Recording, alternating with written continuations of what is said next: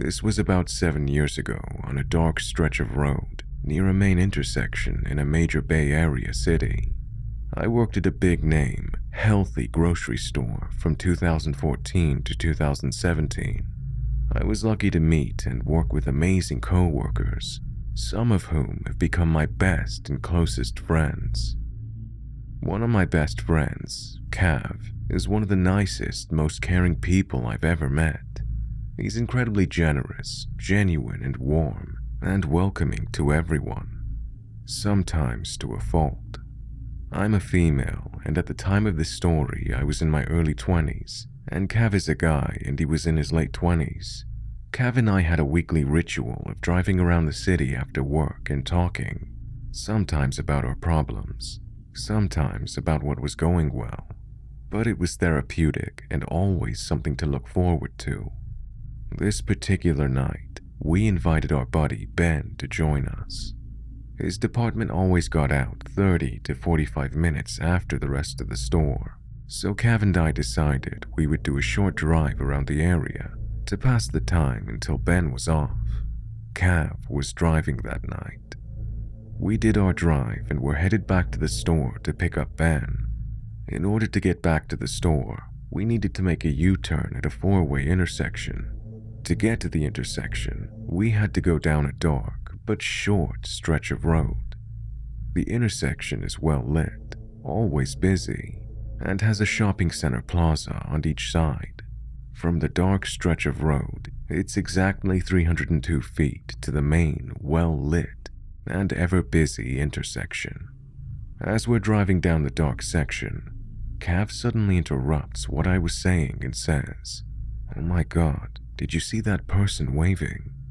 He slows down the car as I look back. "No, what are you talking about?" I asked. "You didn't see them?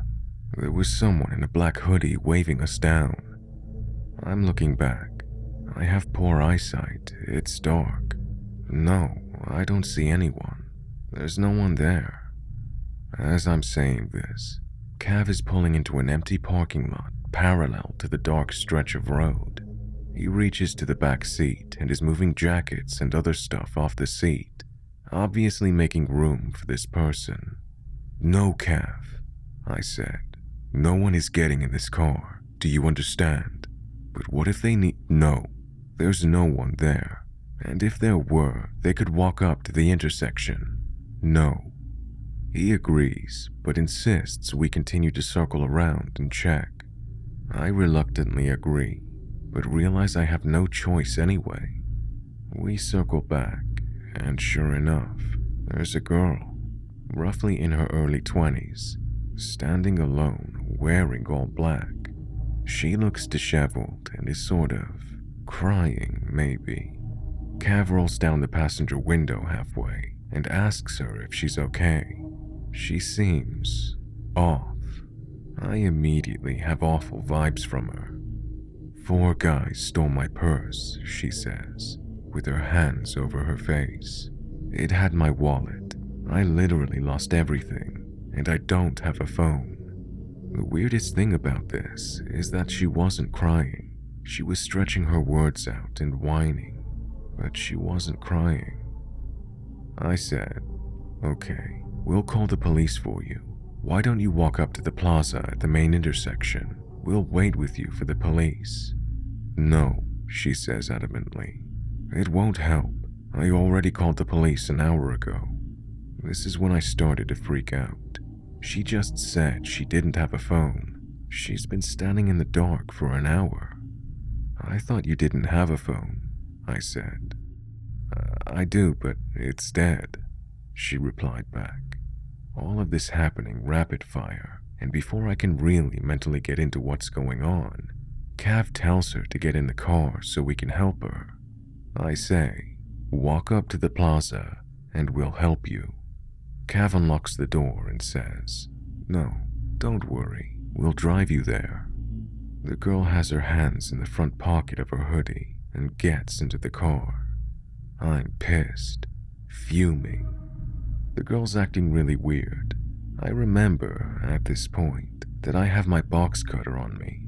I reach down, into my backpack, and I'm rummaging through my stuff to find it. Cav is talking to her, but everything she says is contradictory. She says that she isn't from this area, has no idea where she is, yet she tells us she grew up and lives about 6 blocks away. As we're driving, she says she wants to go to a particular bar, that she could really use a drink. I thought you don't have your wallet or ID, I ask. I keep looking for my box cutter, and I'm looking back at her. She has a waxy complexion and looks me in the eyes as if she's looking through me. It gives me the creeps. Cav is incredibly kind to her, the idiot, and keeps saying positive things, trying to get to the bottom of what's going on. While this is happening, I find my box cutter, open it all the way, and hold it in my lap. I turn my back and keep my eyes on her. She tells us she has a boyfriend nearby and asks us to take her there. She and Cav continue to talk, and she says she was kicked out of her parents' house. Her hands still remain in her pocket, and mine remains holding the box cutter. Because of this whole ordeal, we've totally forgotten about Ben. Still watching her, I pull my phone out and call him. I'm explaining to Ben what's happening, and in a matter of seconds, she went from asking us for money and alcohol and saying weird shit to just wanting to get out of the car. We did not drop her at her boyfriend's house, but a few streets away in a random neighborhood. We drop her off, and there's silence for a few seconds in the car.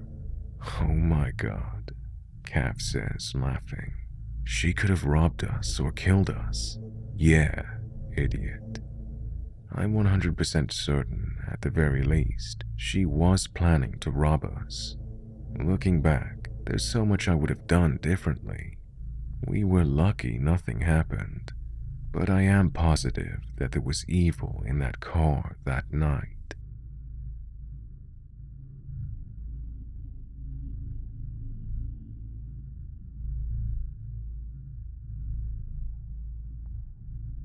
For context, I'm now 26, and I met my stalker at 14 to 15. So when I was 14, I decided to take ballroom dance classes. That was kind of normal for teenagers in my generation in my country. There you had to change partners each song, so every girl would dance with every boy. In my group that consists of mostly teens between 14 to 17, there was a really tall, almost 2-meter, 21-year-old guy. His name was Philip. We had a nice chat the times we danced, but he seemed weird. And because I was young and naive, and that's how I normally made friends, I told him where I lived when he asked me. So the stalking began. Philip would ride his bike from his home to my home. He would ask if I wanted to spend time outside with him and play. After doing that for a few times, I asked my parents to tell him that I was not home when he would come over. Both my parents and I were very oblivious about his actions for a very long time. At one point in time, the stalking ended for a few weeks, and Philip also didn't come to dance classes. At that time, I became part of a friend group of a boy I fancied. Unfortunately, Philip was also friends with the best friend of my boyfriend, so he was also a part of the group. They told me Philip was in a mental hospital. In the span of his stalking, Philip was in a mental hospital multiple times, and every time he was, I was glad because then I had some peace. When I was 16, my family and I had moved because our landlady had thrown us out, so we moved one town over. We lived 2 streets apart from my stalker. Every time Philip was out of the hospital, he would be at my house. At my father's birthday, he rang the doorbell, and because my family had guests, they told me to open the door. And there he was, looming over me, like a dark, menacing shadow man. I told him to leave, and I tried to close the door, but he blocked it, so I was standing there, afraid, begging him to leave. At one time, I even ran inside to get my dad to send him away, but my dad said, He's your friend, so it's your problem." So I went back to the door, and I begged and pleaded with Philip to please leave. At one point, he was crouched in my doorway. After almost 2 hours, he finally left, and at that point, it was obvious to me that he was a stalker and that he was fixated on me. The next day, I sat my parents down and told them that I was afraid of Philip. My dad also apologized to me for putting me in that situation and not helping me. The next time Philip came to my house, my dad was there and told him that I do not want any contact with him. So he left. After a few more incidents like that, he stopped showing up at my door, and I thought we got rid of my stalker. But every time I started to live happily, starting to forget my fear of him, a letter, an email, or a gift showed up and would send me back into my fears. At 20, I was out of school, and to pass the year, I had to wait to start my job. I worked in a grade school, in a voluntary after-school care club for grade schoolers. After a month or two, my mom woke me up in the morning and told me to get dressed because she'd called the cops. Apparently, Philip was again every morning at our door, and he always asked for me. My parents didn't tell me so I wouldn't get scared again. Finally, after the cops told Philip 3 times to leave and he ignored them, they arrested him, and he screamed and screamed my name, and that he was burning for me and that the cops heard him. My parents and I were standing in the kitchen listening. The situation was so absurd and so much for me that I started laughing hysterically. We filed a report with the police for stalking and trespassing, but the officers said that they could not do anything because he hadn't hurt me physically. We tried to get a restraining order, but it didn't go through. A week later, Philip had snuck into our garden, and like in a movie, he threw rocks at my window.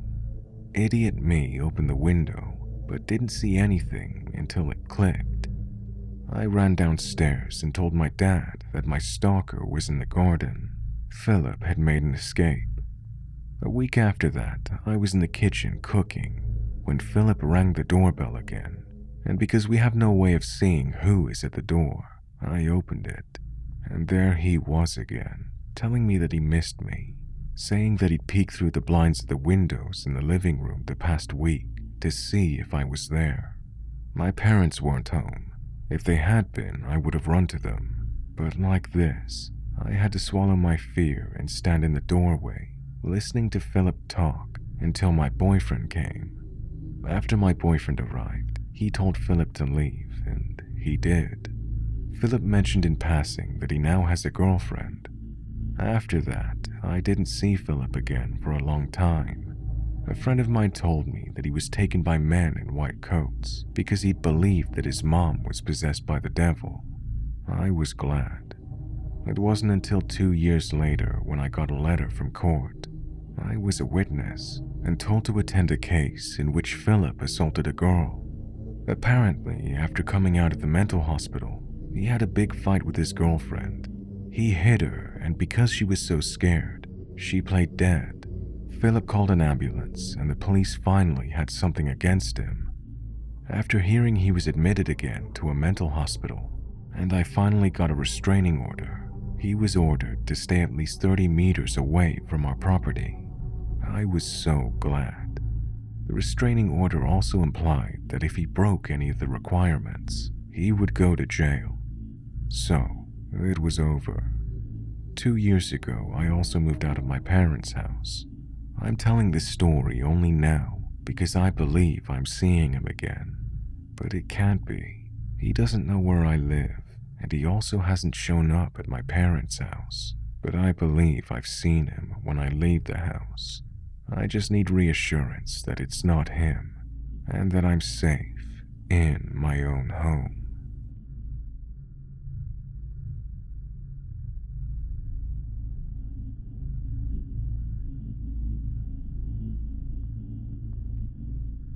I go to university 2 hours away by ferry from the mainland where my family lives.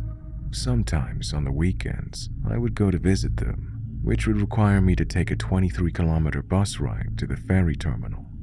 The bus ride was usually very boring and long, so I would try to make the best of it. Where I live, we have double-decker buses, and I would always sit at the top and listen to music. One Friday, on my way to the terminal, I was at the top level as usual when a man who looked to be about 40 came up to sit. I made note of his presence, but didn't think much of him other than that. He looked pretty beat up, shaggy hair, stained brown hoodie, a silver chain on his neck, but I try not to judge. It's important to note at the time, I was 18 years old and I'm a small female. I don't ever want to have to be hyper-aware or judgmental, but I was brought up to always take note of who's around me, particularly men, just for safety.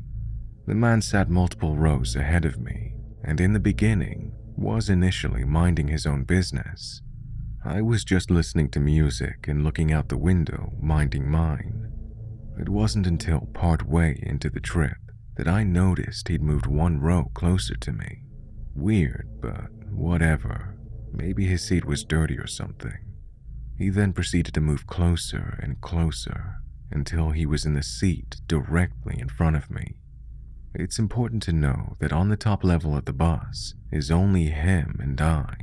Suffice to say, I was getting uncomfortable. Still giving him the benefit of the doubt, I decided to phone a friend and have a conversation just to break the uncomfortable silence. So I text my friend, SOS, and he calls me and starts a normal conversation. It was at this point that the man decides that he wants to start talking to me. I tell my friend to hold on, and I take out one of my earbuds to hear what he's saying. He starts asking me if I know a good place to get a haircut. I say I don't. I start to put my earbuds back in when he asks what a girl like me is doing taking this bus alone. It wasn't late yet, but it was getting dark, so maybe he was just concerned for my safety. I don't know. I told him I was going to the ferry terminal. I again try to put my earbuds back in. He continues on, telling me his life story, about how he was in the military, how his kids don't talk to him, showed me his dog tag and told me he rides this bus back and forth every day, just to have something to do. He has no intention of taking the ferry though.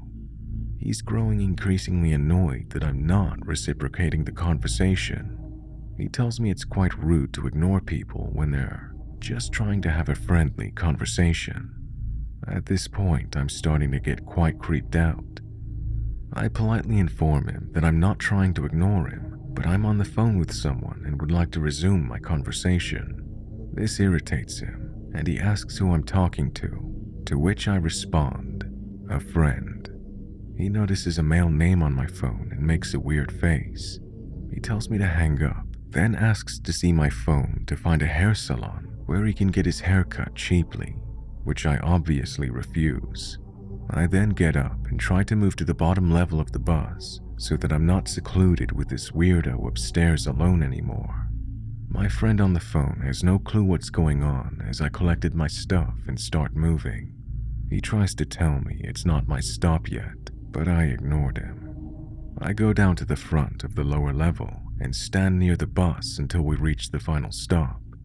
The man had come down the stairs and seated himself close by, but didn't try to talk to me further. I thought it was over, but no, it wasn't. I reach the terminal, pay for my ticket, and go to the waiting area. You can't enter the waiting area unless you have proof of a ticket purchase. Well, guess who comes down the escalator? Mr. Dog Tags himself. My heart sank. There were a couple of people in the waiting area, so I wasn't too worried about my immediate safety, but I was more worried about having to be trapped on a ferry boat with this guy for 2 hours. He paced up and down the walkway outside the washrooms, repeatedly checking to see if I'd moved, briefly ducking into the men's room and coming back out after a couple of minutes. He goes up and down the escalator a few times and continued to try to catch my eye, either smiling or just staring. I'd had enough at this point and started looking for other passengers that I could sit with for security. I see a woman in her mid-40s, and my teenage instinct to seek maternal security kicks in. I bring my bag and politely ask this woman if I can sit with her. I quietly explain what was happening, and this woman goes full mama bear, bless her soul. She told me she'd noticed the man too and got a bad feeling. She had 2 daughters around my age. She insisted I sit with her on the ferry too, just in case. The girl sitting across from us in the seating area overheard and offered her support as well. We boarded the ferry together, and I didn't notice the man as we boarded. I assumed he had left the terminal, as he said he never intended to catch the ferry in the first place. As we're seating on the ferry, my heart drops when I see him coming towards our seating area. The nice mom assures me she'll handle it if he dares approach us, but he notices that I'm not alone anymore, and I guess decides to do a lap instead. We later saw him try to bother another young girl, but luckily her boyfriend returned from the food line, and the guy took off pretty fast. For the rest of the ferry, he was just sort of lurking, checking in to see if I'd gotten up or left my group. I did not, even though I had to pee really bad. It wasn't worth it. The girl we were with eventually flags down a ferry worker and informs him of this suspicious individual. Dog tag hightails it to the other side of the vessel.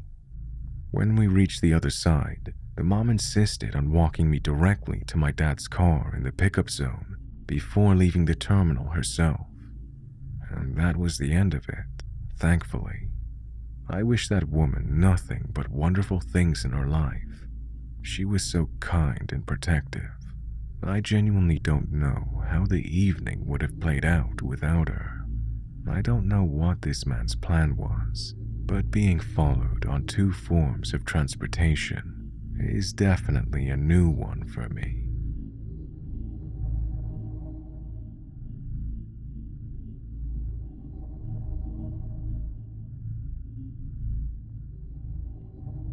This kind of scares the shit out of me.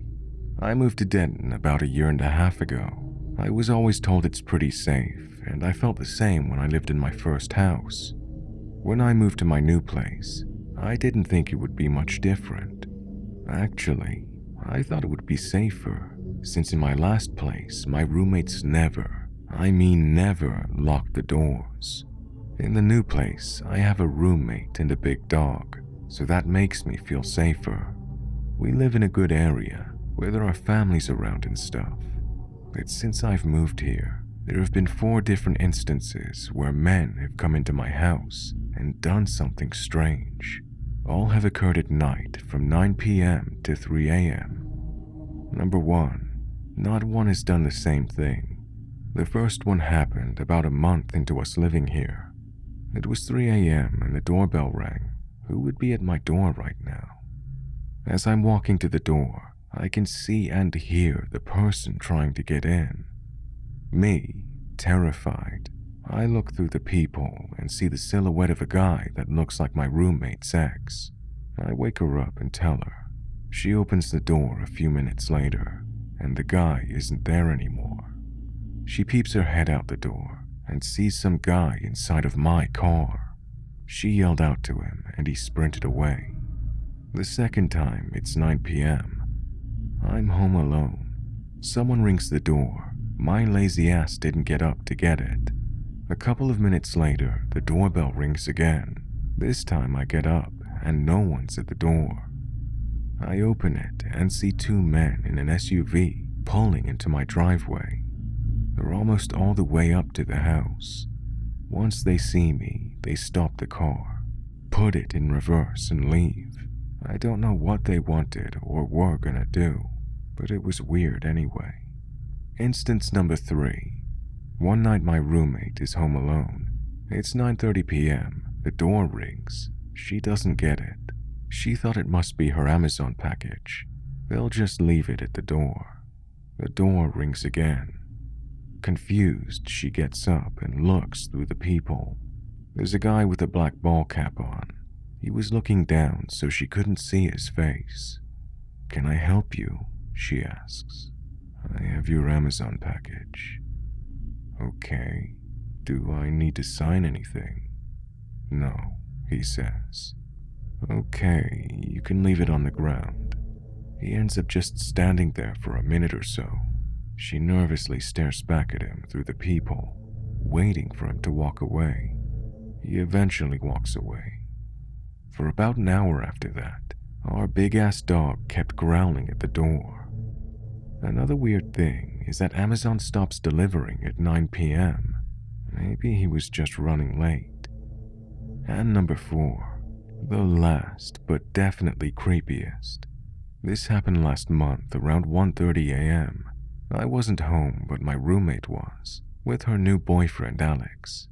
They're laying in bed, and from the corner of Alex's eye, he sees a pair of eyes in the crack of the blinds from her window. He gets up and runs outside, sees a grown-ass man in a construction vest looking through her window.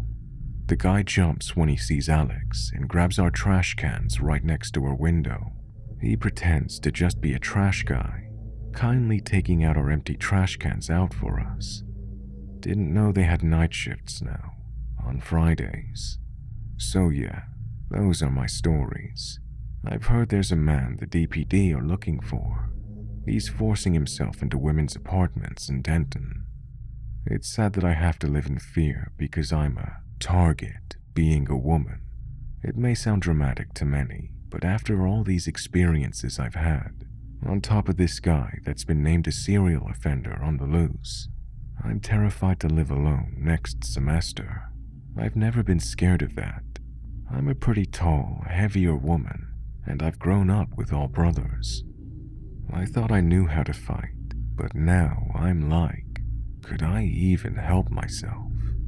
I'm generally a calm, collected person, but this gives me anxiety every time I'm home alone and I hear something. Well, anyway, thanks for listening to my story.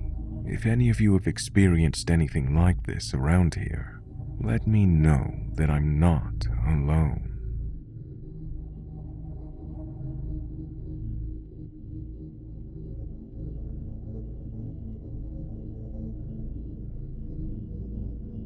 I'm a guy. When I was 16, I had my first job as a pizza delivery boy. I'm 19 now, so it was about 3 years ago. My boss told me that I had to go up to floor 7 and door 59 or 60, one of those two, in a middle building. I remember there being 3 buildings. So, I went to the middle building and took the lift to the 7th floor. I knocked on the door, waited a minute, and as I was waiting, I heard a man yelling, "You got this," over and over again for like 10 seconds. He opens the door and I said, "Pizza for Mr. Anderson." I tell him his total. He looked drunk as, white and dark gray messy beard, smells of cigarettes and alcohol. After I read the total, he said, "Come on in and I'll grab you the money." "Sir, I'm not allowed to do that, and I will not allow that to happen," I replied. He then repeated, No, come on in, it's fine." I knew he was drunk as hell because his voice was all slurry and some words didn't come out right, but I could still manage to make out what he was trying to say. Anyway, I said for the last time, "Sir, I can't go into your apartment. Plus, I'm a child." He then said, "Fine, but know I'm a nice guy and won't hurt you." He then passed me the money. I handed him the pizza, and whilst he went into his apartment with his door wide open, I swear I saw someone looking at me from the sofa. Not him, but another guy. Anyway, he handed me the pizza and I took the lift. I went back to my workplace, which was literally across the road. I couldn't stop thinking about how creepy that was.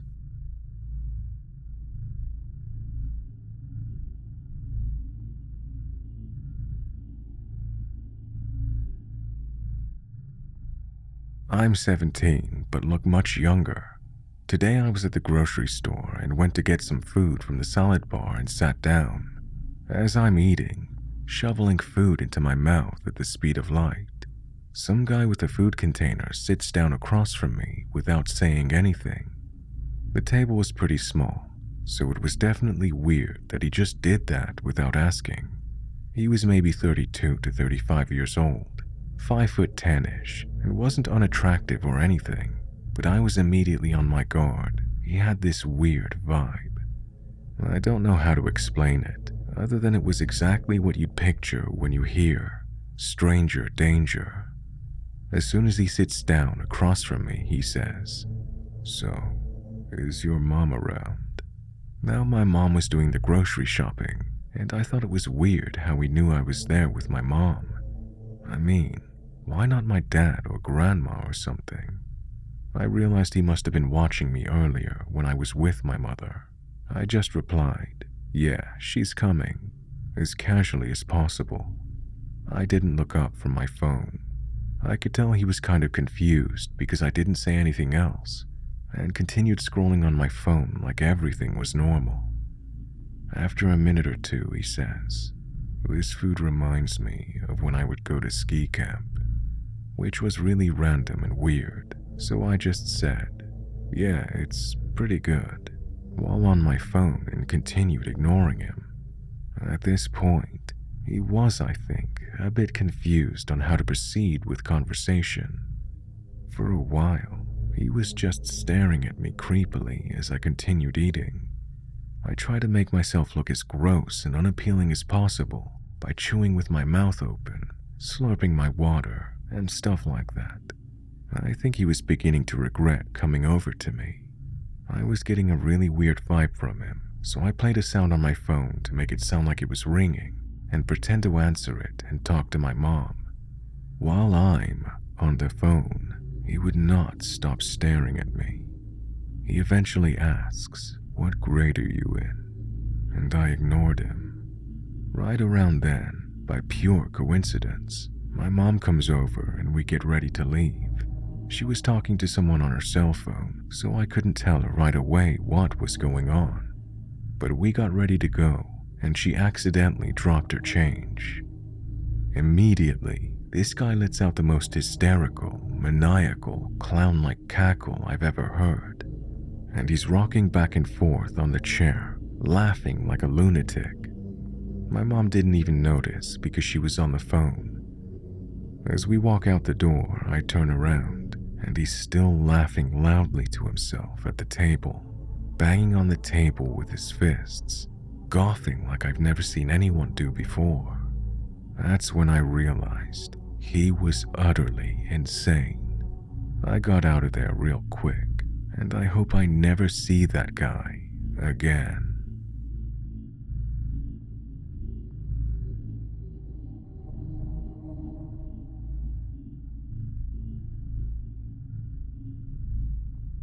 For context, I live in the USA, in a pretty well-populated apartment complex, with my building right across the parking lot from the leasing office and the tennis court. About 5 years ago, the office installed some fencing on the far side of the tennis court to be used as a dog park. On the other side of the dog park is just a big empty field that borders with a different apartment complex, maybe 20 yards away. Okay, so I recently adopted a dog.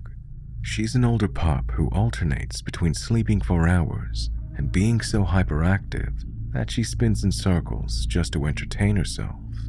I take her on walks 3 times a day, and we always go to the park.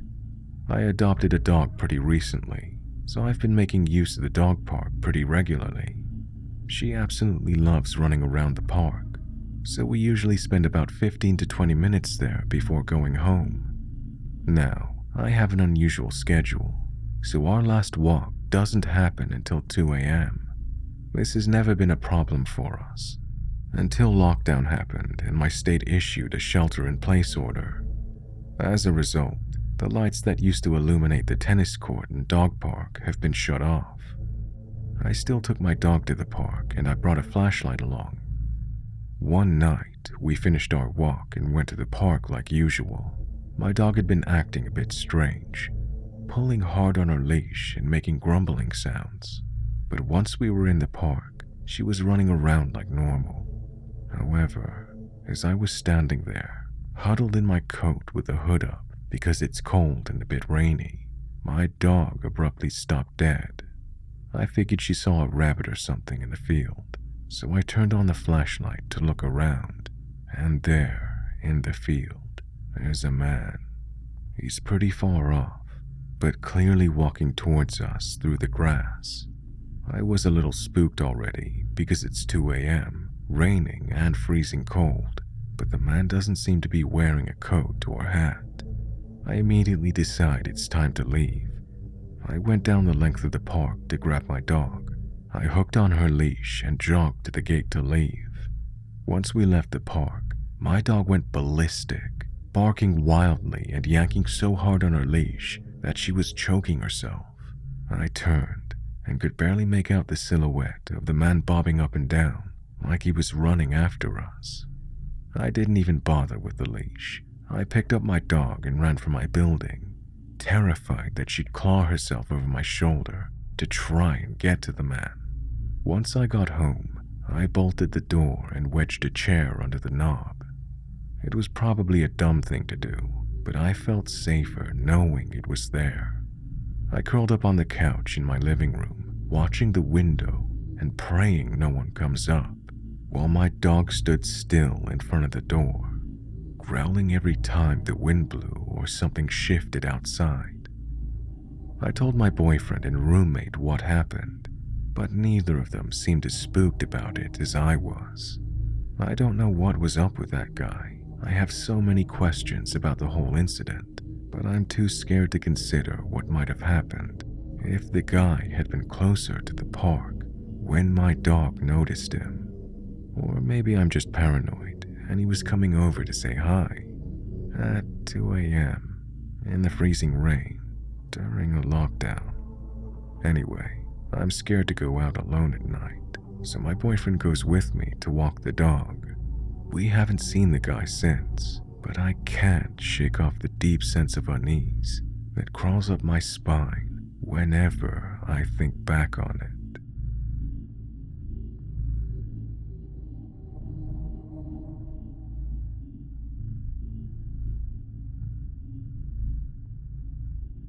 This was over 20 years ago, but still creepy. I was at an amusement park with some of my friends, and as I'm waiting in line for the roller coaster, I see a guy that has a t-shirt on that says, 68 and I owe you one. I giggled as I read it. He looks me in the face, we acknowledge each other, and that's that. I don't even think we exchanged words. The next day, I'm at home with my roommate, and my roommate says, "Hey, you have a visitor." I go upstairs from my room and see these 2 guys in my house that I don't even recognize. Yes, they'd been invited in. Innocently enough, as I'm sure that my roommate didn't know that the guy was a stalker. I was so puzzled that I had to ask who they were and also where we met. The guy says, "Remember yesterday? I saw you at the park." I ask him how he knew where I lived, and he brazenly admits that he followed me home. So, now he and his friend are in my house. I'm feeling really uncomfortable. I mustered up the courage to politely tell him and his friend to leave and to never come back. Luckily, my roommate was there, who was a male, so I felt like I had some backup. But then he was the one who let these fools in. They left peacefully, probably embarrassed. Fortunately, I never saw either one of them again, but I was on high alert status for the longest time after that.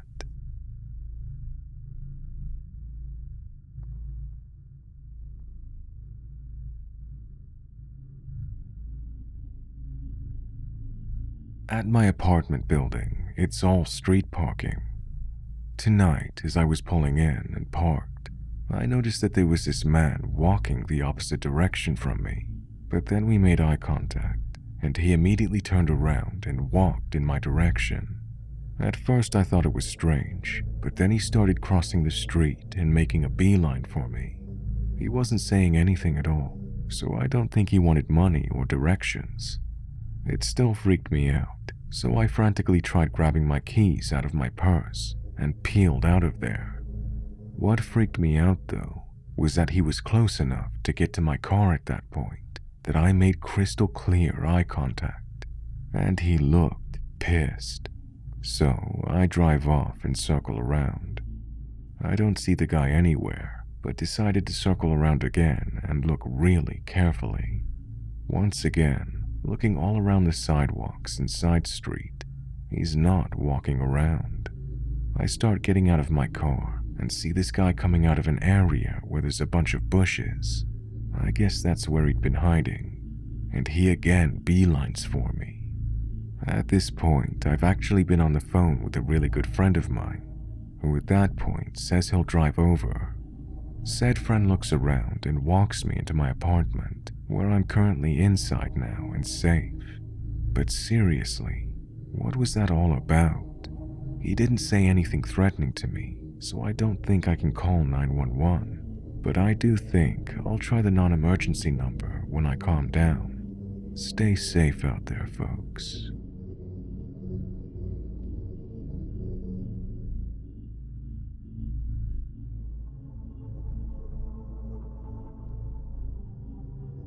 Hey guys, I hope you enjoyed that. If you have a scary story of your own to share and you would like me to feature it on the channel, please send it to the email in the description. Or if you prefer, head over to my subreddit, r/StoriesforMrRevenant. It's the stories that keep the channel going.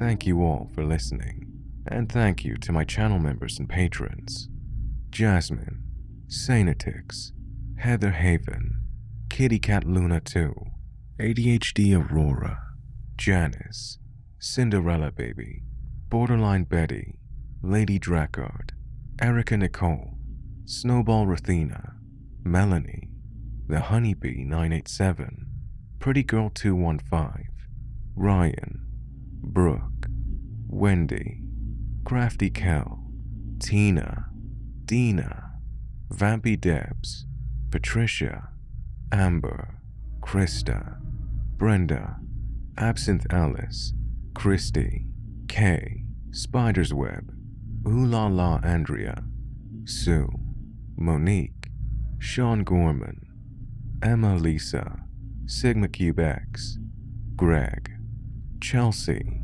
Amanda Jane, Sam, Zeb Tepe, Sarah C, Austin, Tegan, Lil Smart, Jenny, Gabrielle, Fire05, Sarah P, James Gargano, Gemma Allen, Monica Level Ace, and Alex.